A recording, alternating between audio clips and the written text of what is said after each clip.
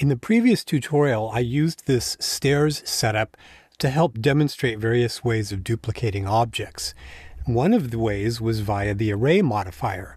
But one of the things that the array modifier does is it just duplicates the geometry, and you end up having this obvious repeating pattern of textures, and it would be nice to be able to randomize it. So what I did was I used the UV offset function in the array modifier to help randomize it. But somebody has sent me a message and told me that there was another interesting way of doing this that I didn't know about, and I want to show you what that is. If we take a look at this geometry, there's the primary object down at the bottom. Let's come over to the UV editor. I'm in polygon edit mode, and we can see the UV unwrap that I've generated for this object.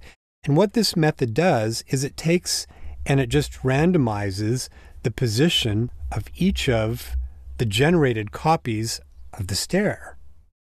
I'm going to press tab to leave edit mode on that. If we come back over to shading, what we do is we come over to the material setup for this and we add a new node.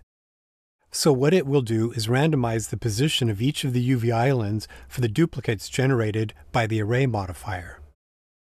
Come up to add and then input, and it says geometry. You could also search for that, but I just wanted you to see where it is. And one of the entries is called random per island. And we plug it into location. And now it will randomize the location values for us. One of the methods that I showed was to duplicate each of the stairs manually and then create 5 or 6 individual duplicates of the material where we manually randomize that location value.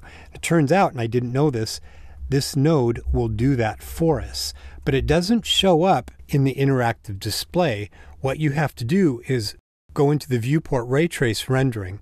So let's make sure that's visible. I want to come over to the world properties and set the background color just up to a bright white so that when we turn on ray tracing, you can see the randomization as it's happening for each of the stairs. That is just so awesome because now I don't have to generate 5 different materials. It just does that automatically for it. So again, this works for generated copies when you're using an array modifier.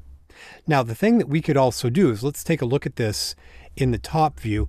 Let's say that maybe we'd still like a little bit more randomization.